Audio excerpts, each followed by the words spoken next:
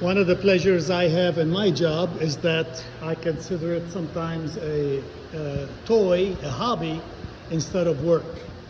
For example, I'm doing this experiment here, planted deep water culture, planted NFT, and I had some extra plants. And I had extra media. And I had this toy, like a vertical tower.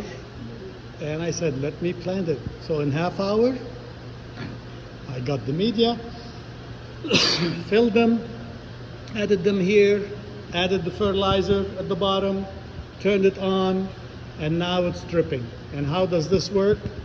You have a pump at the bottom, and the pump pushes the water all the way to here, and that drips to here, and then this pot drips to this spot, you see it there, and this spot drips